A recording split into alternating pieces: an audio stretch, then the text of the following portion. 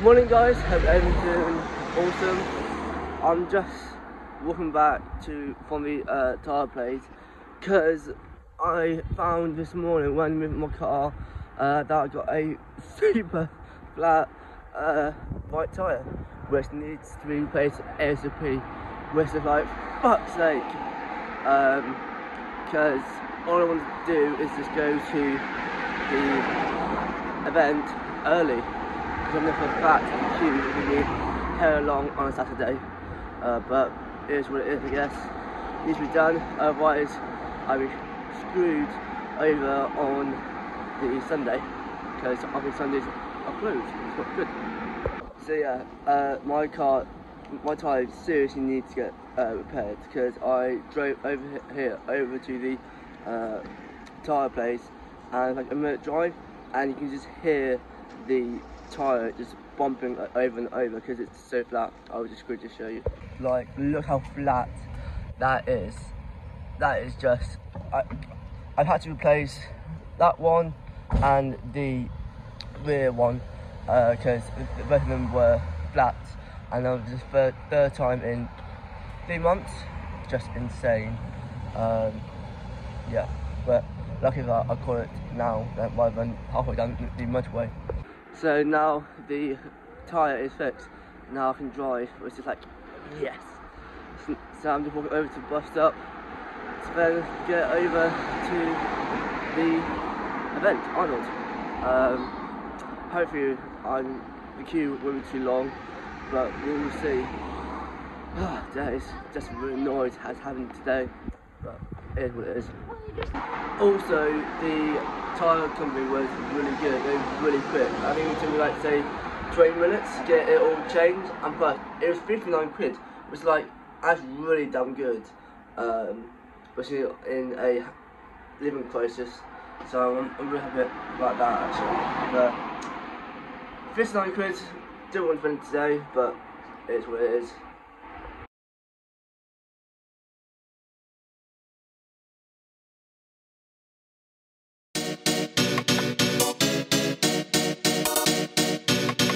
Just got off the bus and just realised yesterday I basically got off at 3 stops ago just to walk over say 27 minutes, but today I probably did that in 3 minutes with a bus, knowing which stop to get off at. And now I'm going to head over to the NAC, what I should have done yesterday but didn't. So we're learning to get things done more efficiently. Fuck yeah, let's go.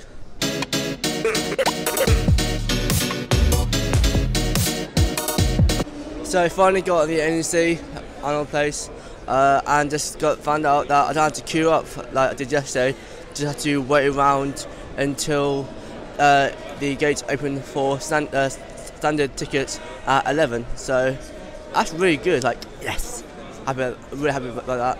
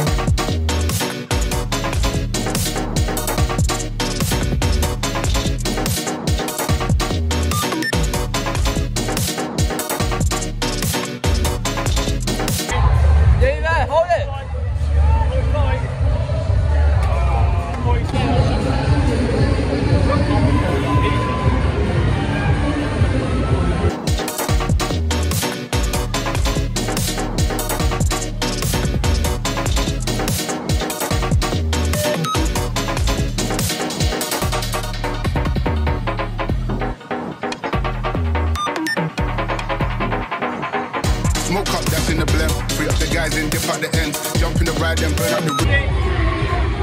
Come on. Come on. Easy. 55. Come on, I'll give another minute. Now this must be quite special because home crowd, hometown, how does that feel? Well, I'm kind of getting used to it now, but it's a little bit crazy to think I started bodybuilding in, I did my first competition in 1985, so I'm sure me and the guys at the little gym I was training at, Temple Gym, at that point we were never dreaming we'd have an expo like this in Birmingham. I mean, like, probably had 10 gyms in Birmingham at that time maximum, so yeah, it's amazing to be here in the hometown where it all started for me. And let's talk a bit about your training. So back in the day, back in your heyday, not only were you admired obviously because of your physique, but you weren't afraid to try something different. The way in which you trained was unmatched at that time, and it was something slightly different to what everybody else was doing. Could you talk us through that?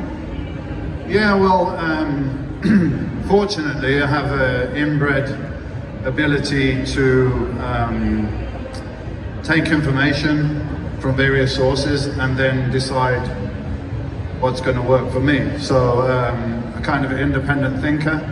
And even before I started bodybuilding, I was reading about training, I was reading about nutrition, getting as much information as I could, which wasn't so easy then, because now you can click a button on the internet and you can find pretty much anything you want. Then we had to wait for the magazines or buy books, or I went to the library to get books on nutrition, to see how much protein and carbs and fats are in these foods and do my own calculations and all this stuff. So there's a bit more effort required then. But yeah, I would try this training, the high intensity training that I was reading about, and I would keep notes, and then I would train more frequently, and I would keep notes, I would train less. And so by doing this, by analyzing everything, I could actually see what was working, what wasn't working, and go with that feedback rather than what I read in the magazine or a guy in the gym that was older and more experienced and bigger than me. Listening to him just because he was bigger, I was able to make my own mind up. So I was using high intensity training, which was really first pioneered by a guy called Arthur Jones that built the Nautilus machines. And he's really the first guy to say, hey, what is it? What is it that triggers muscle growth? And it's the intensity of exercise, not the duration, not the frequency, but the intensity. And then this needs to be combined with that stress of intensity recovering, which obviously is time and nutrition and rest and everything like that. And I'm still very convinced it's the most efficient way to train. And fortunately now there's multiple scientific studies that are saying exactly the same thing. There was a meta study, so, you know, a lot of studies together. What's the minimum amount of effective exercise to trigger muscle growth? And the conclusion was 1 set of an exercise once a week to failure. I'm like, I'm glad the scientists caught up with me, because I've been saying it for 40 years, yeah? I was going to say that, that's quite a good moment for you, isn't it? Yeah, and this extends, and I was saying this, if anyone has seen the Joe Rogan podcast I did several years ago, I said it to Joe Rogan, I said, to get cardiovascular fitness, you can do that in 5 or 6 minutes twice a week. And he was like, what? How can you do that? I said, because you do sprints. And there's a lot of scientific studies now. Actually, there's a book out called The 1 Minute Workout, which is a little bit misleading because it's not 1 minute. You do 20 seconds all out burst and then a minute easy, and you do this 3 times. So it's 1 minute of intense exercise and 3 minutes of moderate exercise, so 4 minutes. And scientific studies testing VO2 max and all these different parameters found out that yes, you can get great cardio fitness from that amount of exercise, because it's the trigger. The trigger is the intensity, and basically that's what I've been saying for many years. So, guys, 2 mistakes in the gym. First of all, you are not training hard enough. Number 2, you're training too often and too long. That's it. I see that all the time. That's it, you can leave now. That's yeah. You got those golden words. Let's say a competition, maybe you're going to do it once a year, maybe twice, but that's probably going to be it. Yeah? So that's 2 days a year you're going to stand on stage and show your what you've done, basically. So I enjoyed the process of, the mental process of discovering the best way, the best nutrition, the best training, everything like that. I had to find that out myself, and there was no internet. So that was a challenge that I enjoyed. And I enjoyed the challenge in the gym of pushing myself and seeing how hard I could push myself and basically overcoming myself. You know, nobody wants to feel really uncomfortable and in pain and so on. So it was a challenge basically to kind of have mastery over myself and my own mind and my own thoughts. And that's an ongoing process always, you know. I was going to say, that's a task which I think everyone would love to have the secret. You know, how do you do that? So how did you begin to tackle that, especially if you were doing this on your own? Some people have a huge team behind them to deal with mental strength and sports psychology. Well, the thing that appealed to bodybuilding, one of the things that appealed to me about bodybuilding is that it was an individual effort.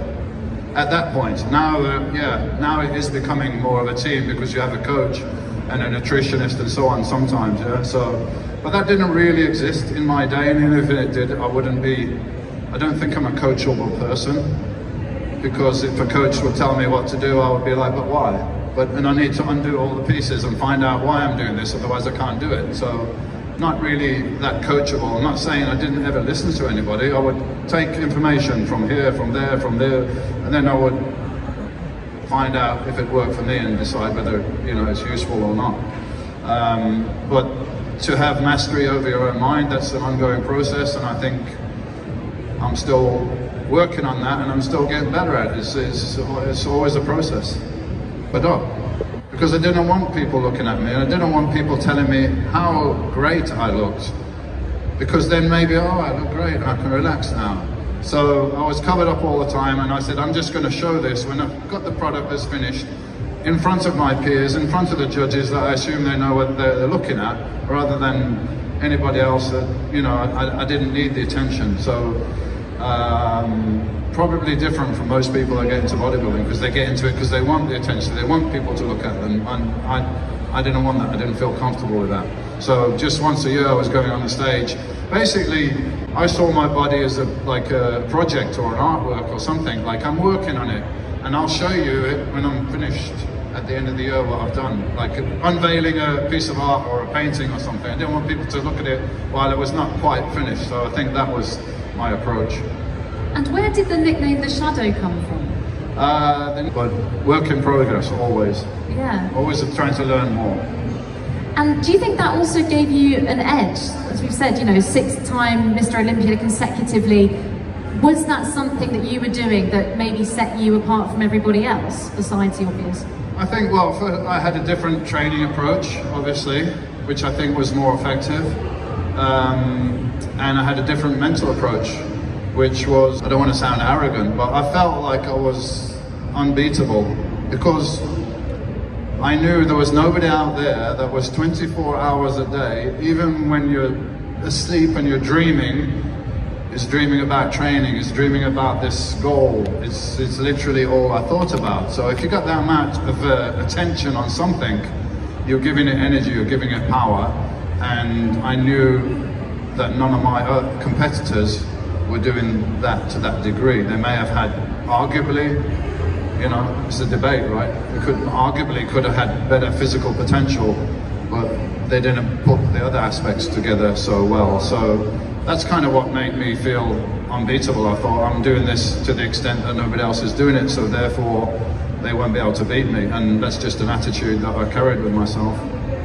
Being almost, would you say obsessed almost? Is that the right word to use or not? You know, being in the gym constantly? Yeah, I was obsessed, which is not healthy, but it's not normal to want to be the best in the world at something. So it's great. It's a tool that you can use, but you've got to be able to turn it on and off, and you've got to be able to decide whether that level of commitment, that level of focus and single-mindedness on one subject is actually beneficial to you. Because I've seen people try to do it and sacrifice everything else in their life and never achieve that goal. So you have to mix some realism in with it. I had a checkpoint actually when I turned pro. I said, if I don't get in the top 5 at this first pro show, then I don't have what it takes. Simple as that. And I won't continue on this path.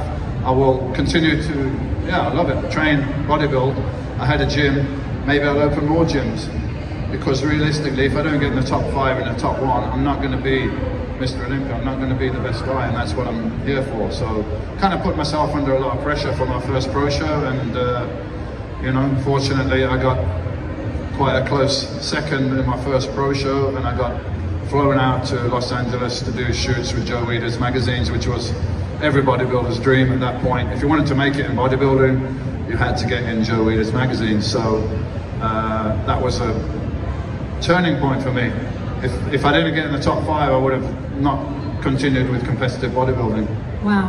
And at that time when you were winning time and time again, Mr. Olympia, did you do anything differently in that time? Or was it a case of, if it's not broke, don't fix it? I pretty much, because I'm analytical, because I literally wrote down every single workout that I ever did in 12 years. I wrote down any diets, supplements, steroids, yes, whatever.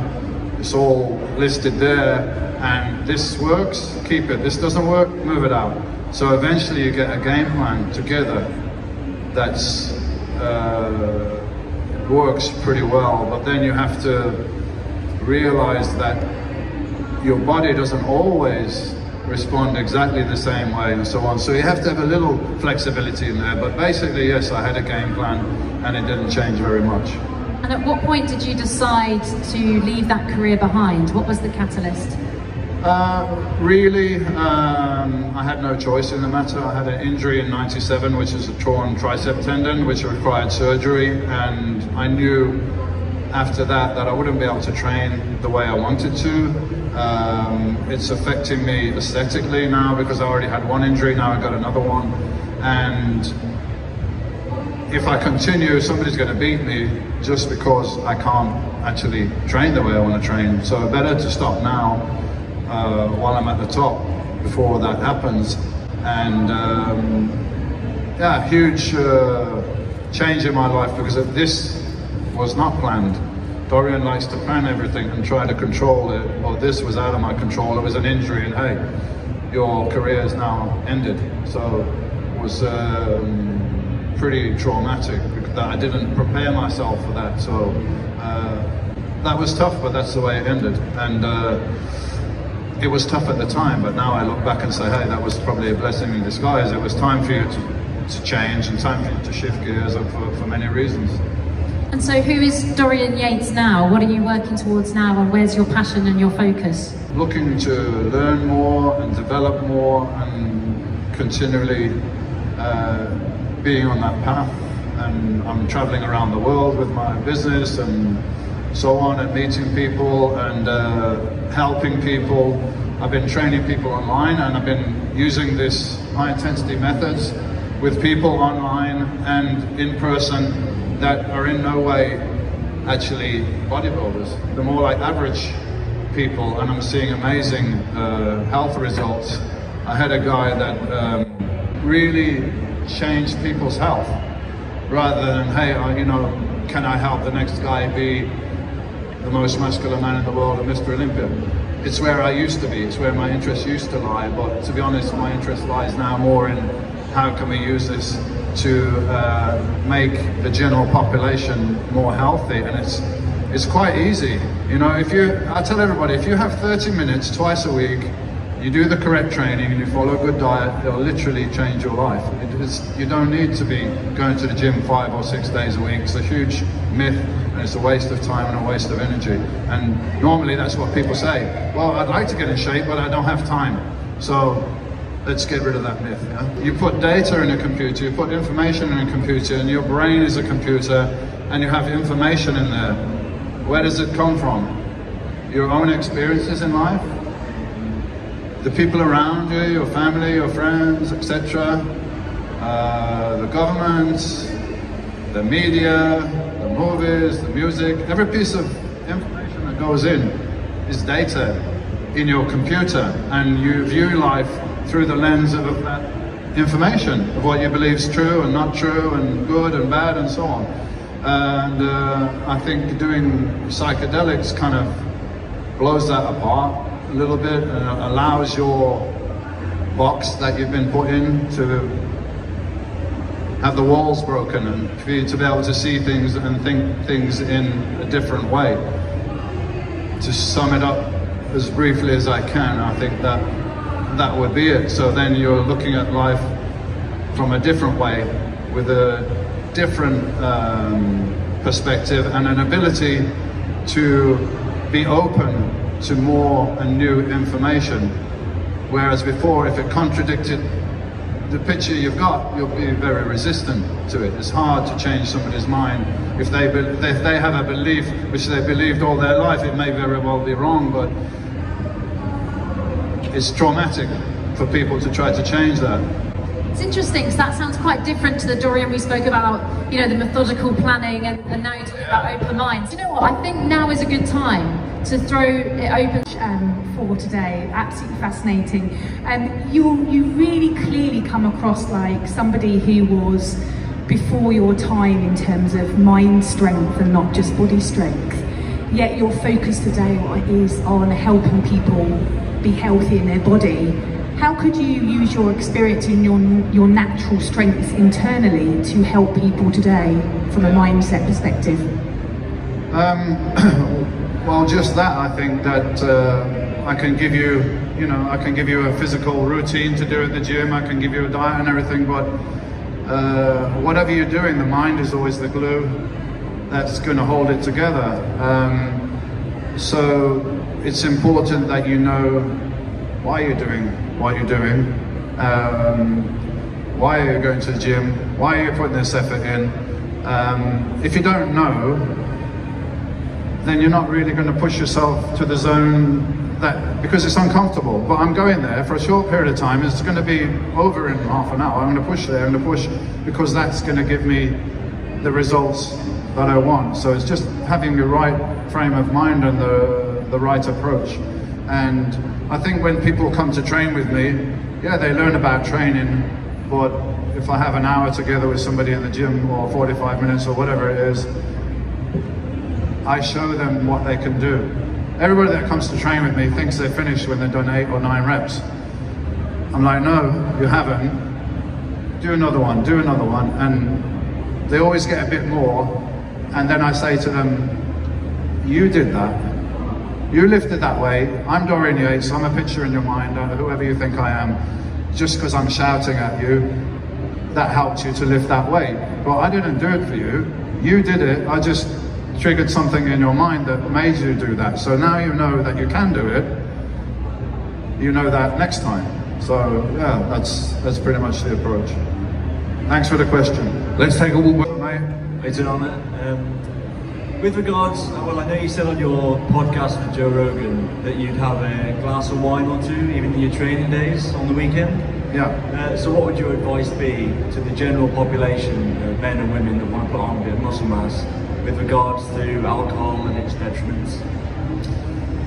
Okay, so alcohol is a funny thing, because it's a poison and it's very destructive in excess amounts, but actually people that drink 1 or 2 alcoholic drinks a day, they have a better health outcome and better longevity than somebody that doesn't drink anything at all. So I don't see anything wrong in having one beer or a glass of wine, something like that. If you have a lot and you're going to get drunk, then you're putting a ton of stress on your body.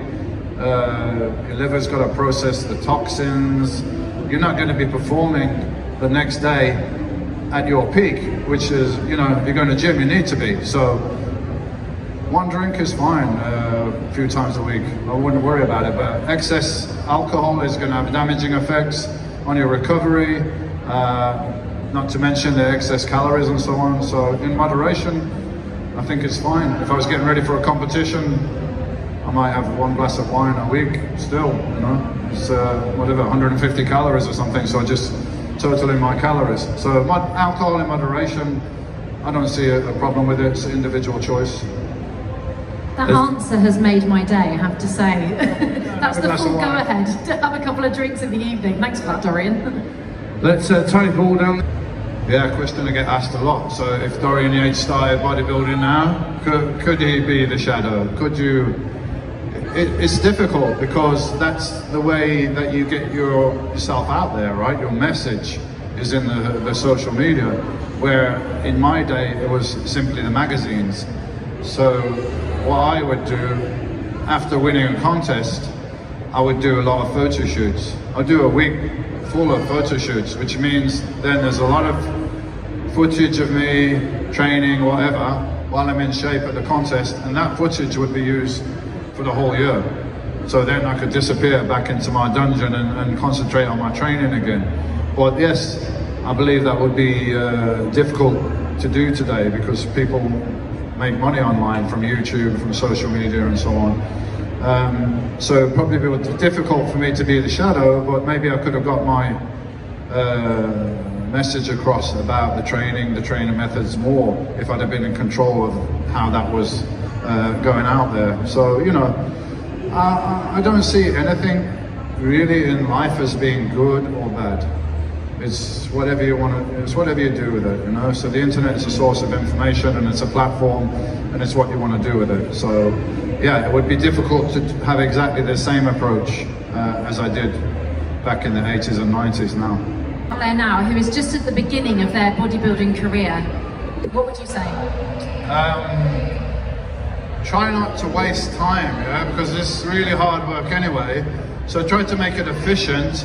And one of the keys I would advise, and now you've got technology, yeah? So I just had exercise books from W.H. Smith and a pen, and I got a stack of them there with all my workouts in, all my nutrition, everything. I would strongly advise you to keep a track of what you're doing, whether it's a notebook or it's on your phone or whatever. Keep a track of what you're doing.